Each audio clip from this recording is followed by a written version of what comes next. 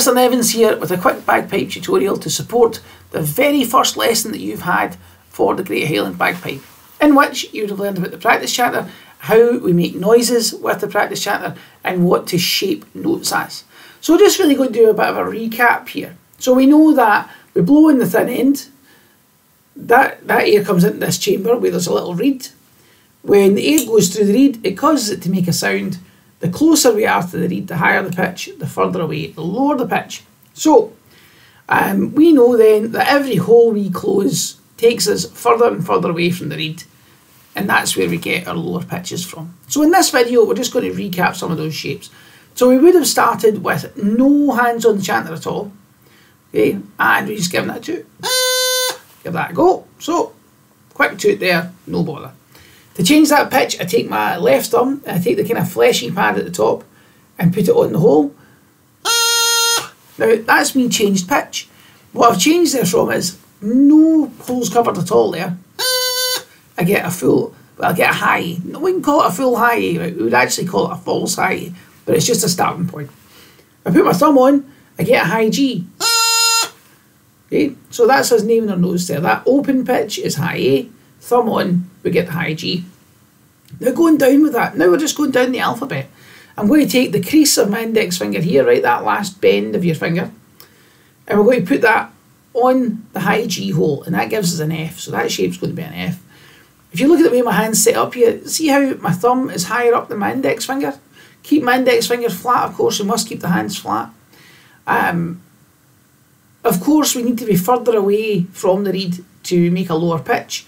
So, of course, the high G hole is going to be that little bit further down. So remember that you're crossing the thumb and the forefinger over. Okay?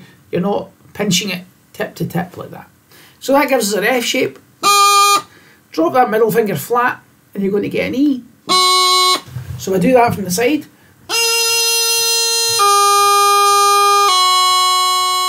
And then from my E, if I drop my ring finger, I get a D. So all in all, we get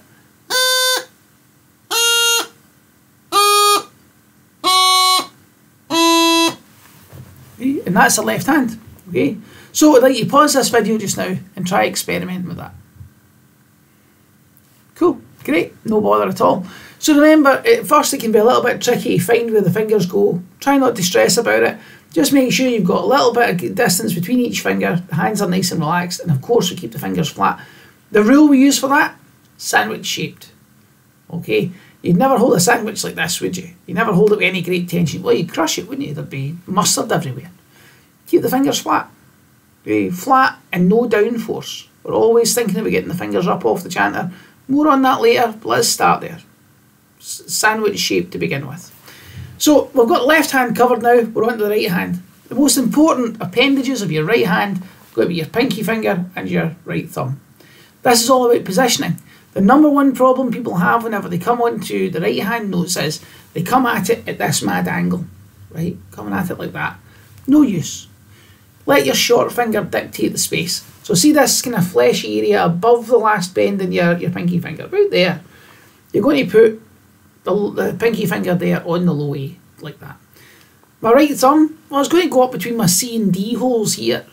Okay, so now that I've got my right hand on like that, and I've got my left hand closed, I'm getting a full D. Okay, so to get to a C, I have to drop my right index finger. Now you'll notice I'm not doing this, I'm not way down here. I'm just letting it come in and naturally into the centre of my hand. Okay. And again, because it's an index finger, well, I'm going to use that last bend. That's where I'm going to put the D hole, or the finger on the D hole, I should say. So that's us got a C now. To get from the C to the B, pinky finger up, drop that middle finger flat. We're making the new note before we close the old note. There's our B shape, so I've got my C. And then from B to A, ring finger down. Now you'll know you've got the position right if you can tap your pinky finger off the low A hole. If you're way over here, well, you've come in at that crazy angle again, haven't you? So keep the wrist down, the knuckles forward, and tap that chanter. You should be able to feel that, hear that little popping sound. That lets you know you've done it right. So from low A to low G. There we go.